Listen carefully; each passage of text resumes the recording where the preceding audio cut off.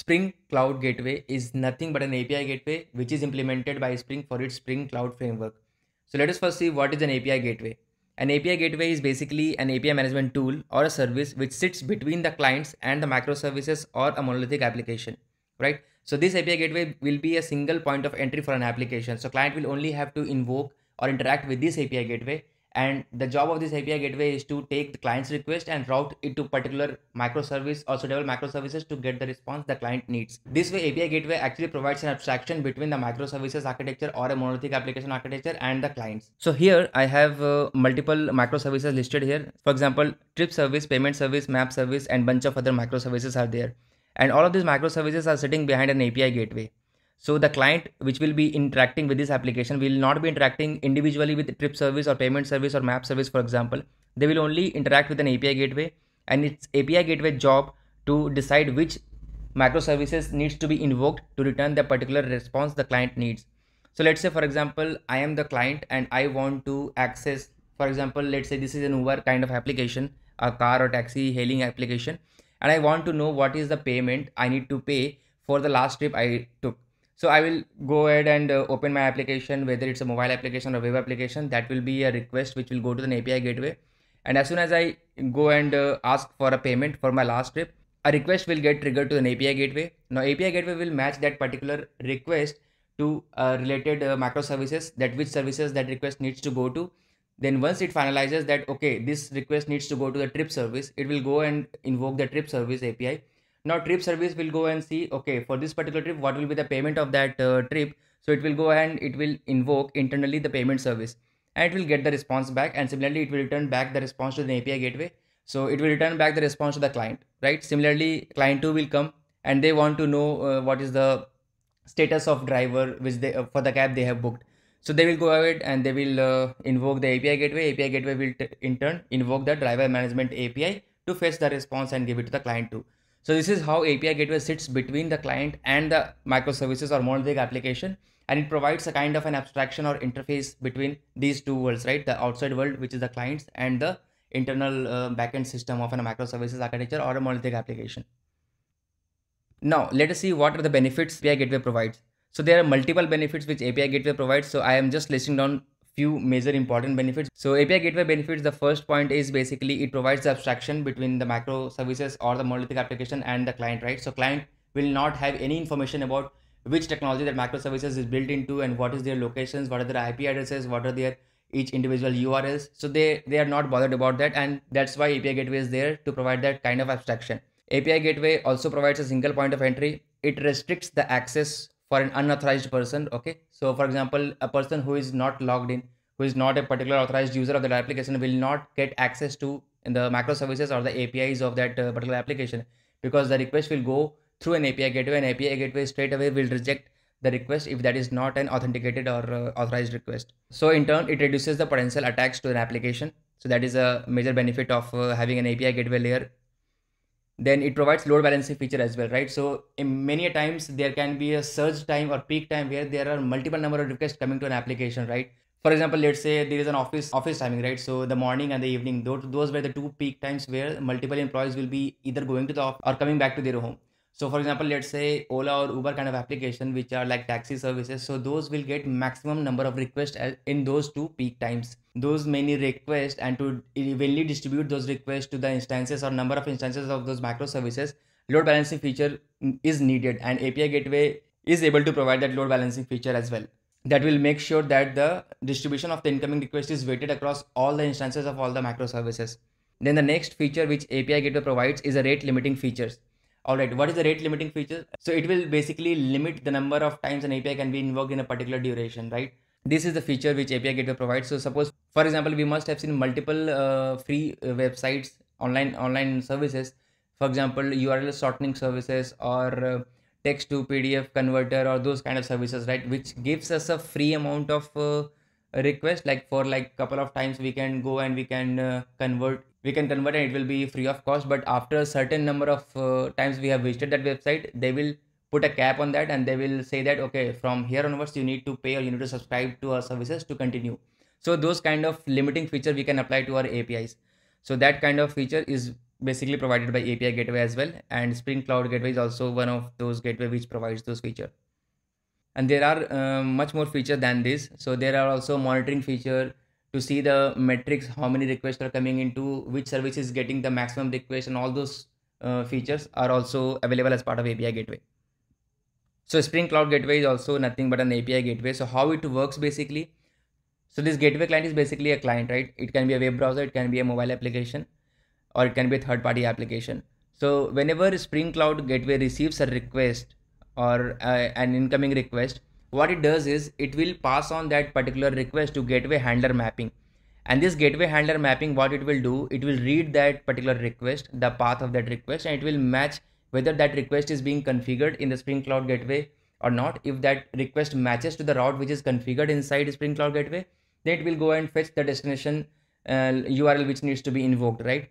Because this will be the single entry point, right, as an API gateway. So this will know all the locations of microservices, what is the IP address and what is the port number on which that microservices is hosted.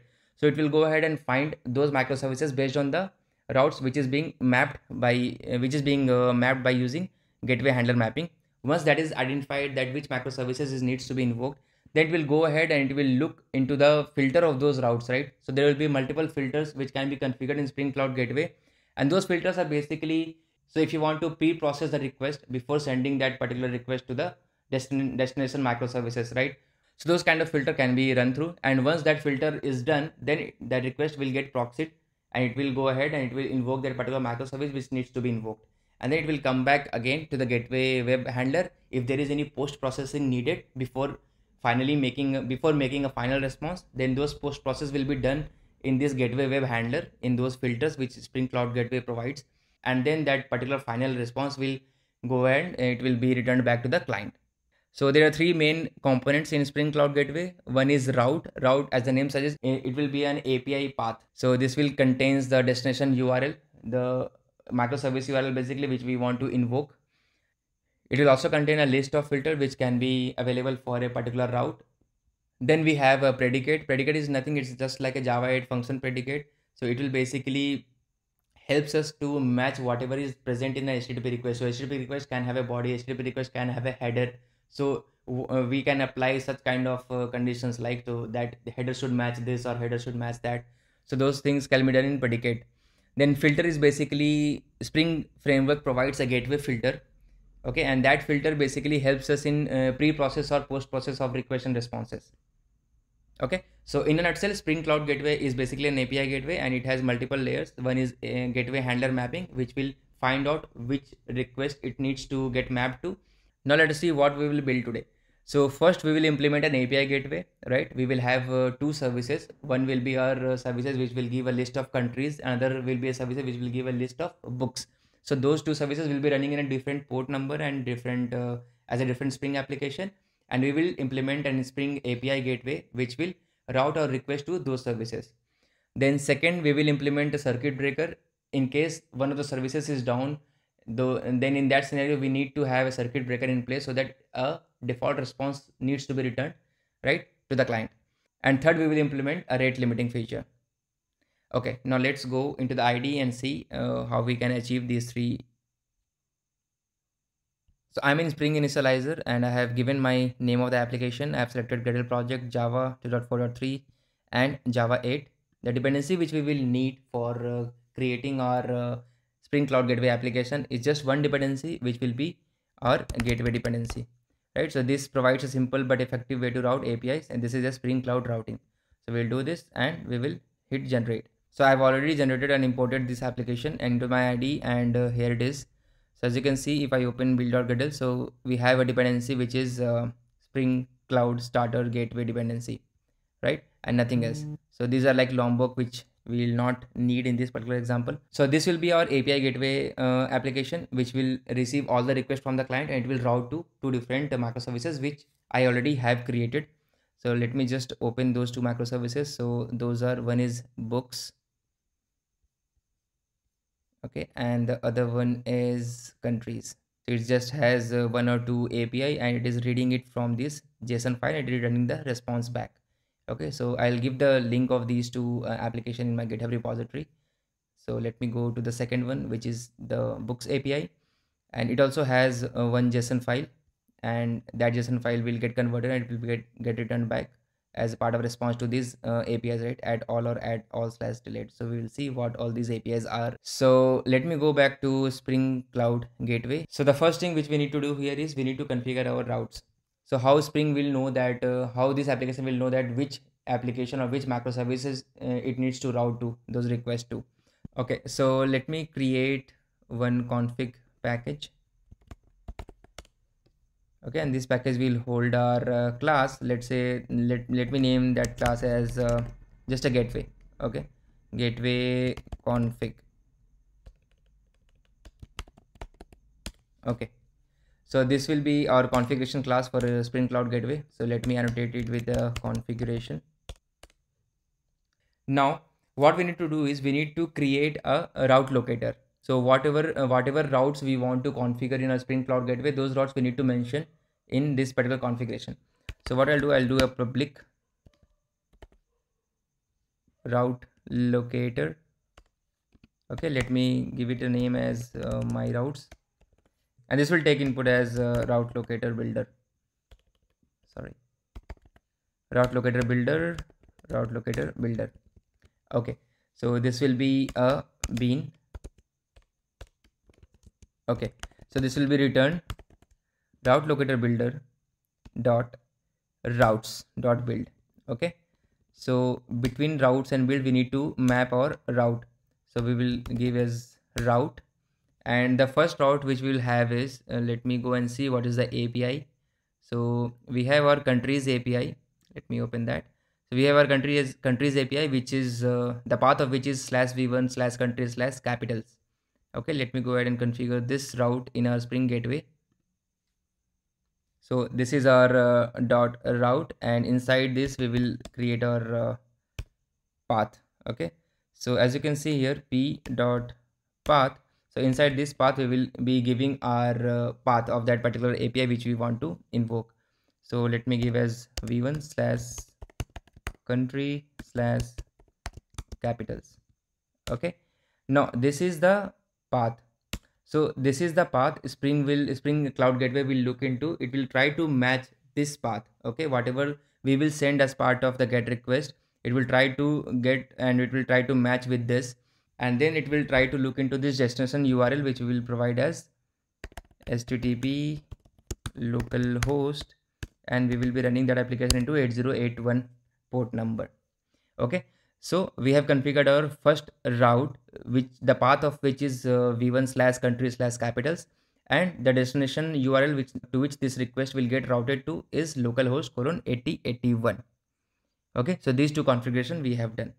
So let me just save this, and let me first start that countries services. So as you can see, the port number in which it is running is 8081. Okay, let it get started. Okay, it has started now. So let me invoke that, or basically I'll try to invoke it from here only. So localhost 8081, then we have v1 country/capitals. Okay, so this is giving us the response of list of countries and the capital of them. So this is the API, this is the countries API, right? So we are directly invoking that, but we don't want to invoke that. We want to invoke through an API gateway. So what we'll now do is we'll go to API gateway and we will restart this particular application. So let me just go ahead and see what is the port number configured. So port number is 8080. So this application or gateway application is running in 8080. Okay, here as you can see, we have this route predicate factories list of route predicate factories which has been loaded, and the application has started on 8080. So let me go back to the browser and do a localhost 8080, and what is the URL? v1/country/capitals. It says not found. Okay, let us go and see why it is showing that. And the reason is we have missed the initial v1, I mean slash. Okay, now it has started. So let me go ahead and refresh this. So as you can see, we are invoking localhost 8080. So this is going through our API gateway, and it is going to hit 8081, this particular API, and it is returning back the response. So our API gateway is setup and it is working as expected. So let us add one or two more API in it or route in it. So let me just copy this. Okay, so there is one more API in countries, capitals, and that will be a coastline. Okay, and let me also configure for the books API. So for that, our API path is books/all, and this application will be running in 8082. Okay, let me restart this gateway. Okay, as you can see right now we have three route. So one is for this country slash capitals API, the other one is for country slash coastline API, and the third one is books slash all API. So the first two API is basically running in 8081 port number, and the second API or the last API is running in 8082 port number. Let me restart that books application as well. Okay, so the books application is up. Let me see, Spring Cloud Gateway is also up. Now if I invoke capitals, it will return me the capitals. Then if I change it to coastline, it will return me the coastline of those countries, right? So this second API is also getting mapped, it is working properly. Now let me change it to the third one. So this will be books/all, and it is giving me the list of books. So all of these APIs I am invoking into 8080, which is our API gateway, and this API gateway is taking care of matching these route to the actual route of those application which is running in 8081 and 8082 port number. Okay, so this is the basic API gateway configuration which we can do with Spring Cloud Gateway. So obviously there are multiple configuration which can do. We can apply filters after this path, and we can do pre-processing of the request. Suppose we want to add some request header into the request, we can add it. Suppose we want to add some cookies into the request, we can add it. Or we want to modify something into the request, we can do that as very well. And also before returning back the response to the client, we can also apply a filter here to do a post processing. Let's say we are getting a response back, or we want to append something into the response, then we want to do that in this particular filter. So those are gateway filter which is provided by Spring Cloud Gateway. Okay, so apart from this Java way of doing it, we can also configure, we can also make this configuration or write this configuration in application.yaml file. Okay, so that is given in the Spring documentation. I'll provide the link in the description. So basically I like the Java way of configuration, so I have shown you in the Java way of configuration. So this is the part where we have configured our API gateway, right? Now let us see how we can implement a circuit breaker in case we have an API which is not responding in a specified time, and it will fall back to a default URL. So let us take this particular API, which is the all delayed API. Let me invoke that API once. So this is all/delayed. So this will make the thread to sleep for 5 seconds, and then it will return back the response. Okay, now to implement our circuit breaker, there are two kind of circuit breakers Spring provides. The first one is Hystrix, which is well known. That is a Netflix provided circuit breaker, and that circuit breaker is now in maintenance mode. So basically Spring will not gonna provide support in future. So that's why Spring has come up with a new circuit breaker, which is Resilience4j, and we will go ahead with that particular circuit breaker, and we will go ahead and add the dependency for that circuit breaker in our build.gradle file. So the dependency is org Spring Framework Cloud, Spring Cloud Starter Circuit Breaker Reactor and Resilience4j. Okay, so let me just download this dependency. I think the dependency has been downloaded. So now I have mentioned earlier while discussing Spring Cloud Gateway that apart from this route and filter, we have route and predicate, we have one more important thing which is filters, right? So that is a gateway filter. So Spring provides multiple gateway filters through which we can do a pre-processing or post-processing of routes. So basically here what we'll do is basically we want to invoke this API, but if that API is not available, we want to fall back to a default URL instead of giving a 500 gateway timeout exception to client. So we will add a filter. So filters, then f dot circuit breaker, then this will take a consumer in. So c dot, we will set the name of the circuit breaker as any name. Let me name it as coded tribe CB. Okay, so circuit breaker, and then we have to provide a fallback URL. So let me provide a fallback URL as /default fallback, let's say. Okay, so this will be our fallback URL once the API is not reachable. To provide the default implementation of circuit breaker, we will provide a customizer bean of reactive resilience for the circuit breaker factory. So we will create a public customizer which is coming from Spring Framework Cloud, which is coming from Spring Framework Cloud client dot circuit breaker. Okay, then reactive resilience for the circuit breaker factory, and we will make it as default customizer. Cool. Now what we'll do, we'll annotate it with bean. Then we have to return a factory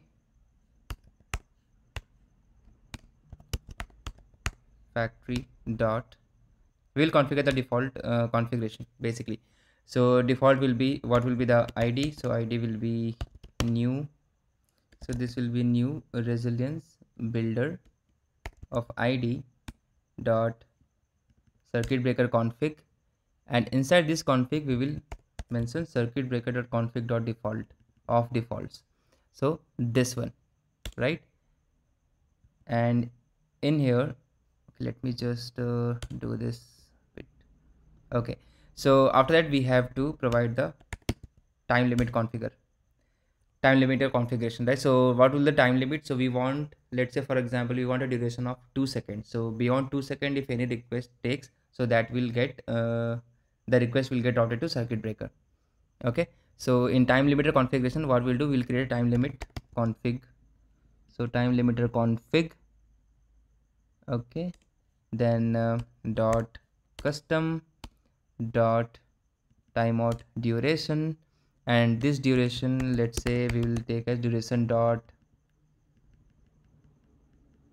of seconds, and we want 2 seconds.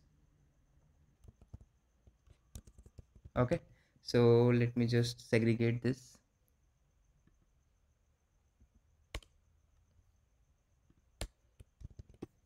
Okay, so this bean we have created. Now let us restart this application.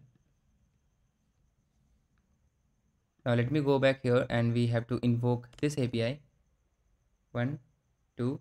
So after 2 seconds it waited, and it has thrown us a white label error page, and that is the reason, because we have not even provided this fallback URL. Okay, so it is trying to go to this fallback URL, but there is no URL present. So what we'll do now is we will create a controller. Let's say we'll name it as gateway controller. Okay, and we will name it as rest controller, and let me give it as public string default message, and we will return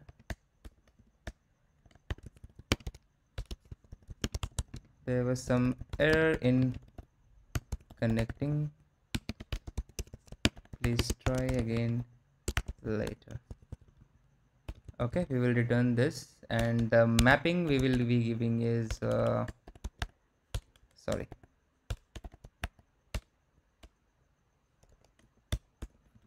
this one.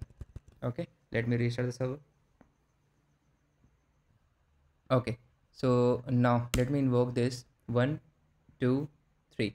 So as you can see, there was some error in connecting, please try again later. So it tried, and after 2 seconds, when it is not getting back the response, it is reverting back to the fallback URL. So if I remove the delayed from here, it will go to the normal URL, and it will return back.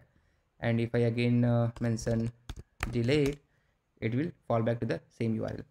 All right, now we will see how we can actually configure a rate limiting feature in Spring Cloud Gateway, and we will apply that particular rate limiting feature in any of the APIs, right? So for that particular purpose, we will be using Redis rate limiter. So Redis will be taking care of keeping into account, keeping or tracking how many requests has been hit, and what in what duration. So those count on those rate limiting count will be done by Redis.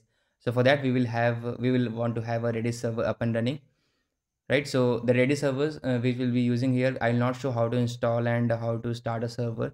So basically you can go and check out my other API of Spring Boot with Redis, and there I have explained how Redis, what is Redis, and how we can actually configure and install Redis and run that Redis server. So I'll go back and I'll just start the Redis server which I already have. So let me go back.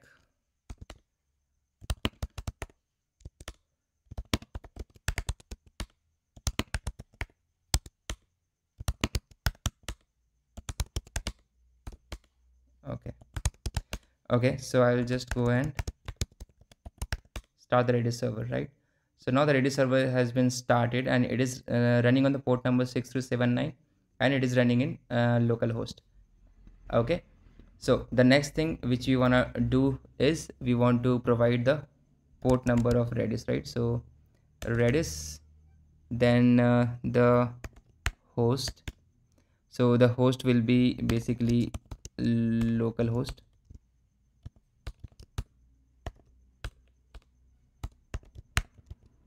and then we want to provide the port.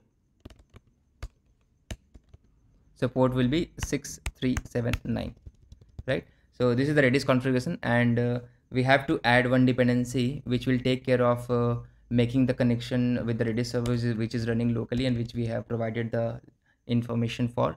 So this is the dependency Spring Boot starter data Redis reactive. So let me just refresh the dependency. All right, so this will take care of making connection to Redis server and sending all the details which is required to keep a track of number of requests which has been invoked. Okay, so now let us go ahead and do the configuration for our rate limiting. So what I'll do, I'll go and do the configuration in here in for the API which is slash books slash all. Okay, so again we have to add a filters, then f dot here we'll have a request rate limiter dot configure, and inside configure we want to provide the consumer function, so c dot set rate limiter, and this rate limiter we want to set here is Redis rate limiter, right? So for that purpose what we'll do, we will create a bean which will return us a Redis rate limiter, public Redis rate limiter,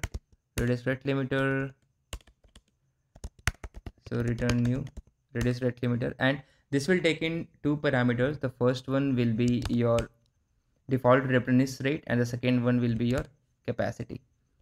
Okay, so we'll enter these two things and we will return back. So I'll tell you what these two are. Let me first add this.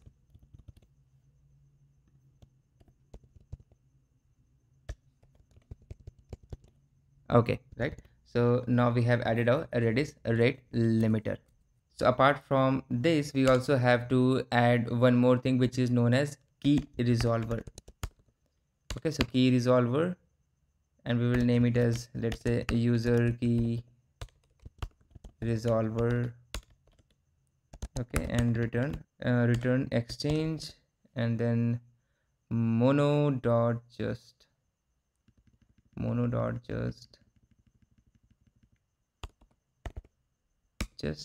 and we will give it as 1, and this also we will provide it as a bean. Okay, now let me just restart the application. Okay, now the application has restarted, right? So before that, let me just tell you guys what is these two, right? Default replenish rate and default burst capacity. So this replenish rate is basically the property which says how many requests per second you want a user to be allowed to do. So for this particular API for which we are implementing this rate limiter, in 1 second how many requests you want to be allowed, okay, without any dropped request. So 10 is the number of requests which is allowed in 1 second, right? Then what is the default burst capacity? So default burst capacity is the property which says the maximum number of requests a user is allowed to do in a single second. Okay, so in a single second what is the maximum number of requests a user can do? Okay, so this capacity is in 1 second how many requests a user can do, which is 20, and this is replenish rate is basically in 1 second how many requests you want a user to do without any dropped request. So out of 10 all of the 10 requests will go. So that is the replenish rate and this is the burst capacity. So the next thing is key resolver. So key resolver, as the name suggests, so Redis rate limiting will only work if the key is present. If the key is not present, the request will be denied. So for the sole purpose of allowing that request, we are just mentioning a bean of key resolver which returns 1 as the key always. So now since we have added our rate limiting, okay, and our Redis service is also up, let me go back to the Postman. So let me go back here and the API which we added is this one, right? So let me just copy this, go to Postman here, and we invoke this. And in the headers, if you see, we have this X rate limiting remaining 19, X rate limiting requested tokens, which is, and burst capacity is 20. So burst capacity is 20, which we have configured, and the replenish rate is 10, which we have configured. So we have invoked 1. So this 20 minus 1 is 19. So if we again invoke, again it becomes 19, 19, 19. Since the burst capacity is 20, right, in 1 second we can make 20 requests. So that's why we are not seeing any difference here. So let me just go back and decrease this. Let me just decrease this to 1 and the capacity to, let's say, 2. Okay, and restart the server. So now what will happen, the user can only invoke 2 requests per second, right? If the user is invoking more than 2 requests per second, then after two requests, the third request will not be executed, and it will throw that too many request error basically. So let it start and see. Okay, it has started, and now let me invoke this API. Yeah, it has worked. So the capacity is 2 and the replenish rate is 1. So if I again invoke 1, 2, 2, let me invoke multiple times. Yeah, so as you can see, in between we are getting 429 too many requests. So whenever the request is getting more than 2 times in 1 second, there we are getting 429 too many requests. So here the rate limiting feature is coming to picture. So Redis is keeping track of the number of requests which is invoked in 1 second, and as soon as it reaches beyond the capacity, it will just throw an error saying 429 too many requests, and it will not go to the particular API. So this is how we can implement our API gateway, we can implement our circuit breaker, and we can implement our rate limiting feature with the Spring Cloud Gateway. So if you have any doubt, just put your comments in the comment section, and I'll be happy to clear your doubts out. Till then, happy coding.